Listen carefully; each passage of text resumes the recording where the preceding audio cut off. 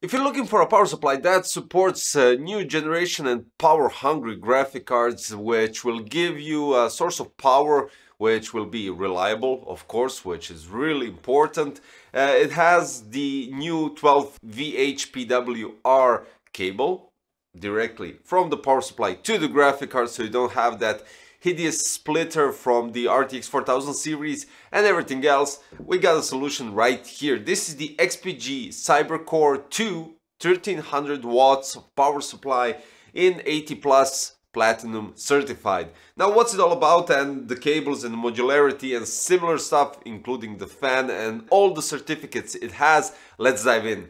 The XPG Cybercore II 1300 watts power supply is an excellent choice for users who demand high performance, of course, and stability from their PC. Now, this power supply unit is designed to comply with the ATX 3.0 design and has actually a compact size of 160mm times 150 times 86. So basically what you could do is you can pack this power supply. It's not like an SFX power supply, of course, logical, but it can be placed in those tight spots where the limit is around 170. You can still bend the cables nicely and reroute them. So this is where the modularity of the cables kicks in. It's packed with features that definitely ensures smooth and stable power, but we will check that with a special device. Includes the latest technologies such as interleaved PFC, active PFC and full LLC resonance circuit layout with DC-DC circuit design. As already stated at the beginning, we have a 12 VHPWR cable, which is designed for the next-gen RTX 4000 series graphic cards. This cable supports up to 600 watts of power consumption, making it ideal choice for you guys that decide to go with the next-gen GPU. Logical, right? Now, as I already stated, this power supply comes as a fully modular power supply, so as you can see, and you already know what that means, but just in case, the cables are detached from the power supply, so they're not sticking out, and you attach only those that you need. So let's check out all that we have here. This is quite interesting because you have 10 8-pin, actually 6 plus 2 pin connectors, EPS for your CPU or VGA for your graphic cards. You have one 12 VHPWR cable, you have 3 SATA and Molex connectors, and you have the motherboard. Now this is 18 plus 10, but of course it ends up as 24 pin for standard connecting to your motherboard. It's well organized, it's quite simple to connect the cables in terms of reorganizing them afterwards in the case when you place the power supply as it should be.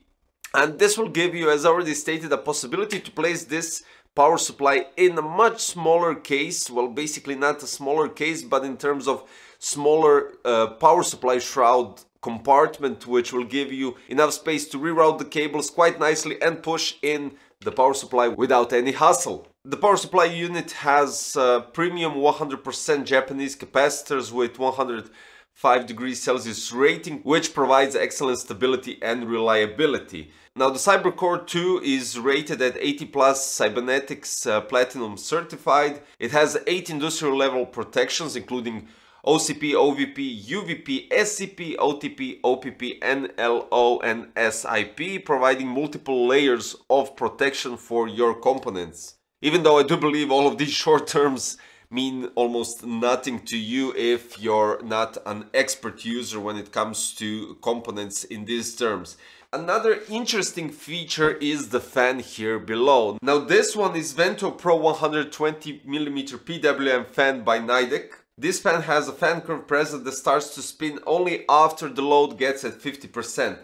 At 60 it starts to spin around 900 RPMs, and then we go to 70 to 80 where it's around 1500 RPMs, and when it's at full load it reaches up to 1900 RPMs. The fan has dual ball bearing, ensures reliability and long-lasting performance. But that's not all, because when we're talking about these speeds, the fan on the power supply doesn't create additional noise in your system, which is important if you, for instance, build a PC that it should be quiet and cool at the same time.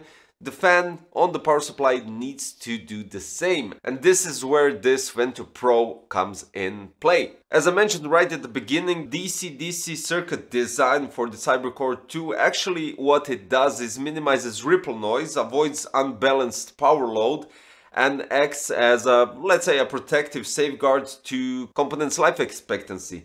And the LLC resonance circuit layout improves efficiency, stability, and performance. Now, what's interleaved PFC? The PFC stands for Power Factor Correction, which regulates and stabilizes voltages and distributes power at its optimal efficiency. This technology leverages two chokes that alternate each other, reducing power loss during conversion. The result is more stable and efficient power delivery, which of course means a lot for us, but of course we don't get into that deep segment of the power supplies. It has an active PFC, which means that it provides even more power efficiency by automatically correcting AC input voltage. This feature helps to ensure that the system operates at minimal power loss, resulting in lower energy consumption and reduced costs over time. This also brings to the point where it's 80 plus platinum certified. Now, the XPG Cybercore II has a really impressive mean time before failure, going up to 120,000 hours at 25 degrees Celsius. This basically gives us some sort of a reliability when it comes to power supply and usage in constant terms, because, well, after all, we are looking, when we buy components for our builds, to last longer and not just last until the warranty ends and then, you know, 5 days later or 6 days later it just dies for no reason. So this is quite cool, and that's not all, because XPG gives 12-year warranty on this power supply, which is outstanding. Now, what I'm going to do right here is I'm going to connect some of the cables. This device doesn't have VHPWR cable, but it can connect the EPS, PCI Express, Molex, and 24-pin from the power supply. So let's check that out.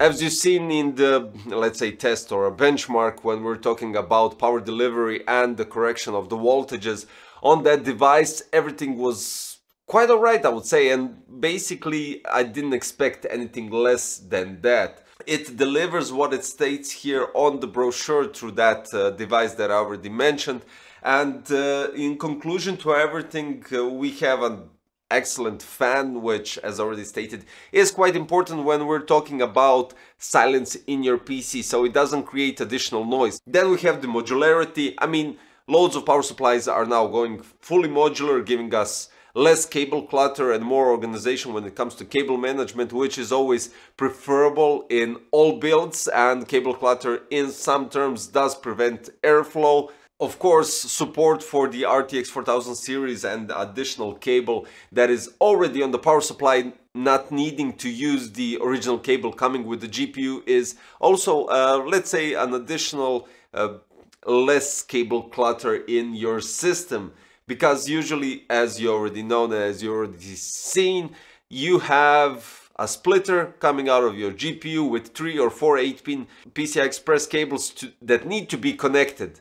And they are quite short in terms. Above the power supply shroud, you'll have an actual cable clutter, which will bring up, if you're going, for instance, with 4070 Ti that needs 3 8-pin connected to the 12 VHPWR, you have at least 3 to 6 PCIe cables on the power supply shroud, which is just insane, and I don't have to mention hideous. This helps you prevent that. So XPG Cybercore II, 1300 watts. You have also 1000 watts as well to choose if you really don't need such an extreme power supply. But then again, this is more like something future-proof, which will definitely deliver the power that you need for your build. As already stated, this was more like an overview than an actual review, and I hope you liked it. Hope you got some insights on the specifications, some terminology as well, And finally, don't forget to check the links below for the XPG Cybercore II 13,000 watts.